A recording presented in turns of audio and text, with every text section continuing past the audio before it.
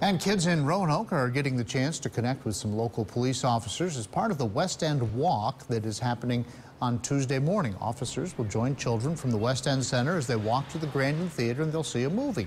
Center leaders say they want to give kids a break from the violence that's been happening on the national level.